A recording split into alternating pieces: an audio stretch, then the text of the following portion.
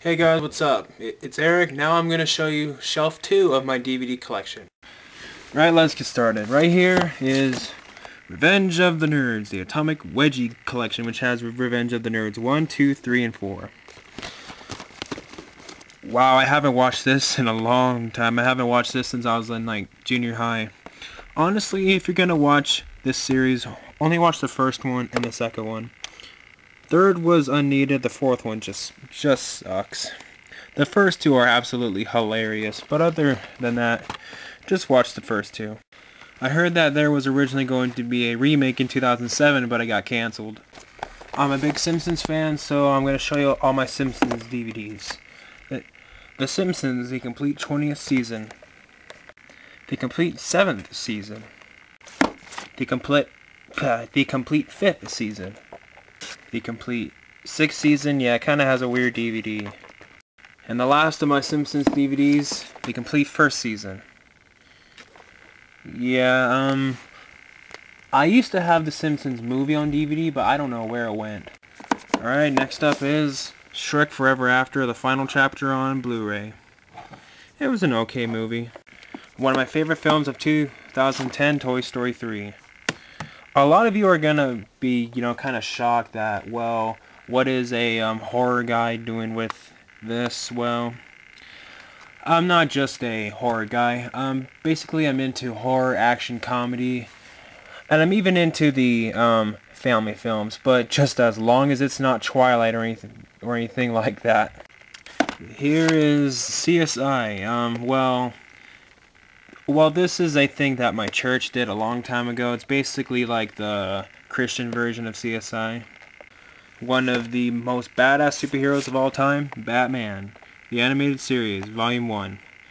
This is one of the greatest cartoons ever made in the history of mankind, and if you don't think so, well, I'm sorry to hear that. One of my favorite films, Terminator 2, Judgment Day.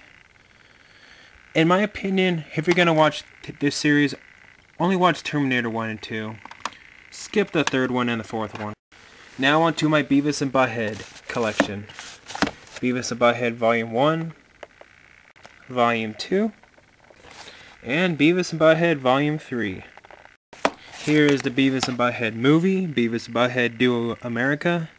I love Beavis and Butt-Head. Beavis and Butt-Head is like one of the funniest shows ever made. Another one of my favorite shows, South Park, the complete 10th season.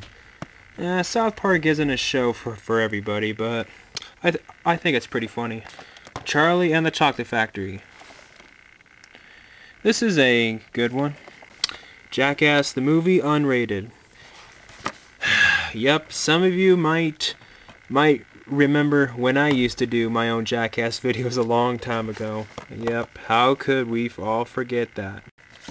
Here's Jackass, the box set. It's pretty much the whole Jackass TV series.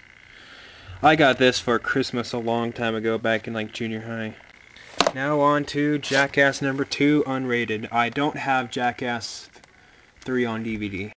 Now on to Viva La Bam, the complete 1st season. This was a great show. One of my all-time favorite comedies, without a paddle. I love this movie. One of the most famous horror movies ever made, The Shining. Here's Johnny. Here's the first movie that I ever reviewed on the Review Crew 100, The King's Speech. This was a great movie. Check it out. The Hills Have Eyes, the 2006 remake. I thought that this one was pretty good. Yeah, I tried getting the sticker off, but I hate it when stores put on stickers and you can't get them off. That really pisses me off. And yes, I do have its sequel, The Hills Have Eyes 2, unrated. One of my favorite films, Edward Scissorhands. One of the first horror films I ever saw, Alfred Hitchcock's Psycho. One of my favorite films, Stand By Me. Fantastic movie. I can watch this over and over and over and over again and never ever get tired of it. Here's The Punisher, the one with Thomas Jane and John Travolta. Saw 2. The Texas Chainsaw Massacre at the beginning. This was one of the first horror movies I ever got on DVD. One of the first horror films I ever got on DVD, Christine. Another one of the first horror films I ever got, the original Night of the Living Dead in color. This one has one of the most awesome commentaries I've ever heard in my life. I mean, the commentary for this is hilarious. Saw 4, the unrated director's cut. In my opinion, this is where the series started to lose it. The only of these scary movies I have, Scary Movie 3. I thought that this one was pretty funny. Friday the 13th, Killer Cut. Cry Wolf. Of course, this is the PG-13 version, not the unrated version. A lot of people hate this movie, but Ghost Rider. The Strangers, I thought that this movie was pretty scary. Now moving on to my Nightmare on Elm Street movies. 4 film favorites, Nightmare on Elm Street Part 1 to 4, which has the first 4 movies. My favorites in the series has to be either the first one, the third one, the fourth one's pretty alright, but that's when the series started to go downhill, was with Part 4. The second one, well, it just has a lot of gay themes in it. And here's 4 film favorites, Nightmare on Elm Street Parts 5 to 8. In my opinion, this is the absolute worst one, Freddy's Dead. Yep, I have every single Freddy film except for the remake. Why? Because that one is just too shitty for me to own.